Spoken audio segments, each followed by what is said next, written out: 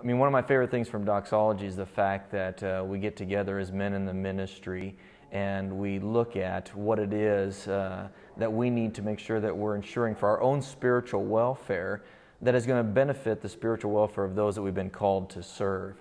And even though it's something that is, it's not to say that it hasn't ever been touched on before, but Doxology has a new perspective from the understanding of, how do I make sure that my spiritual health is being well taken care of?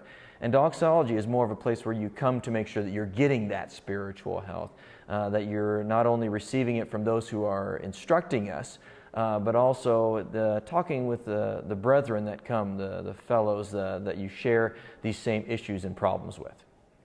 I think one of the great parts about Doxology is the fact that all of us coming here, all of us men in the ministry coming here, come from various points in time in their ministry. And so one of the great things about gathering together is that some guys are brand new in the ministry. Some guys have been out there for many years. Some are brand new at a new call or a new parish.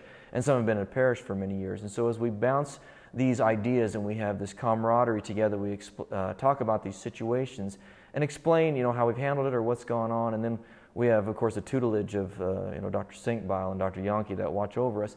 It's a great time for us to learn and to share in a very safe and comfortable environment.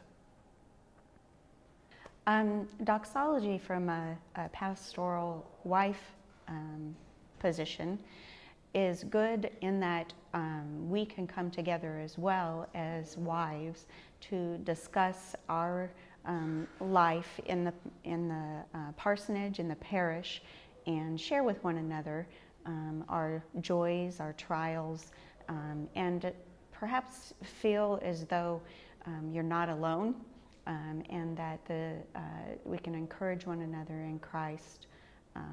It does give the opportunity for us to discuss those things when we don't have the opportunity in our busy lives to get together.